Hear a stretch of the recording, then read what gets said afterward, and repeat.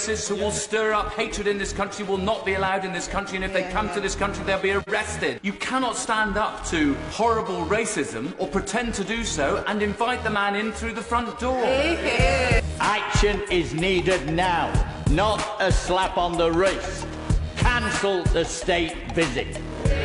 Secretary. The fact that the 45th President chose to retweet material from Britain First is not just offensive to British people of Muslim heritage, it is offensive to all decent British people. He has disgraced himself again and again, and he worries us because his impulsive finger is on the nuclear button. If he's allowed to come to this country now, he should be treated as anyone else who breaks the law and charged with inciting racial hatred. The government should withdraw the invitation.